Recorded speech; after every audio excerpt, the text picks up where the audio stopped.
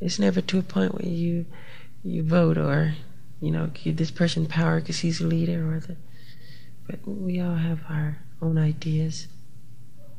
And whose idea was it that Michael should have a solo career as well as his career within the group? Whose idea was it for you to have a solo career as well as having a career with your brothers? That was Berry Gordy's idea.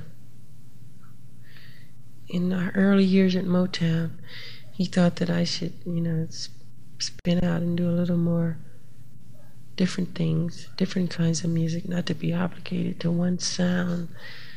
And so when I recorded the song Got to Be There, that was my first solo album, Got to Be There. And it was a different type of music that I loved. And of course it had its soul flavorings as well as a pop feel, whatever you want to call it. It was music and it was beautiful. And that was my first solo hit record. And then came Ben, which was a soundtrack to a movie about rats. And wherever we tour, the whole world demand to hear it. We can't get off stage. People start chanting for Ben. And I Want to Be Where You Are, which was a big hit. Diana Ross's brother wrote that for me. Then Rockin' Robin, which was an old song I recorded, was a hit as well. And then finally we come to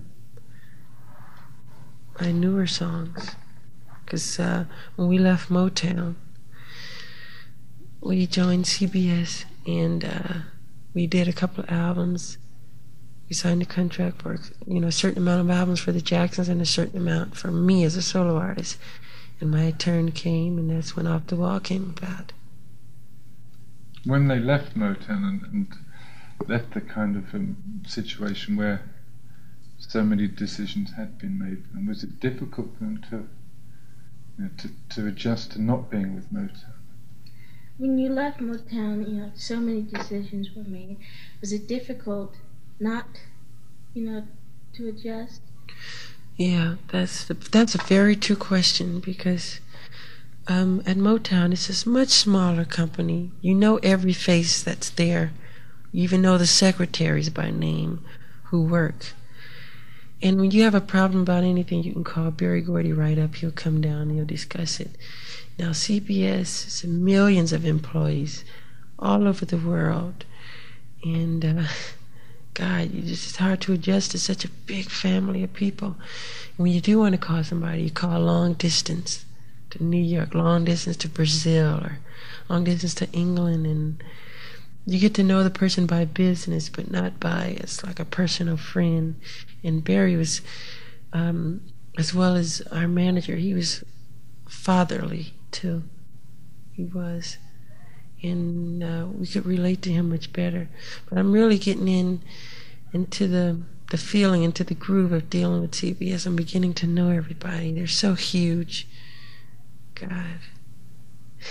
And did things change in the studio as well with the switch from Motown to CBS? Did things change in the studio as well with the switch from Motown to CBS? I would say that was the most tense situation ever, or time of life for me, was the changing from Motown to CBS. It was just, I was in a whole nother world. I didn't know what was happening. And there's so much going on, so much tension. I wasn't sure what was going to happen. And I just thank God that everything went okay. We joined CBS, and I didn't know anybody there. I didn't know what. All I knew is, what we were supposed to do in the contract, and understood everything. We went in the studio, we just did our best. And they thought that Gamble and Huff should produce us, and they did. And we came up with some pretty good songs with them. Show You the Way to Go, which was a big hit, as well as Enjoy Yourself. Thank you. So many songs. And we kind of since we've been in the studio so many years, something just told us that we should start doing our own thing. It's time to write. Something let you know that it's time for you to go out and do it yourself. So we decided to write and produce our own songs. And we finally did. And we went through so much, with people not believing in your work or saying, are you sure? Are you sure? And we said, yeah, we know we can. We know what we can do. And we went in and we wrote the Destiny album. And that was double platinum. And that really influenced us even more. And the Shake Your Body, which was a huge hit, as well as Blame It on the Boogie. And so we really were happy. We really felt great about it, as well as CBS. And the next time around, we just, we really feel great and off the wall.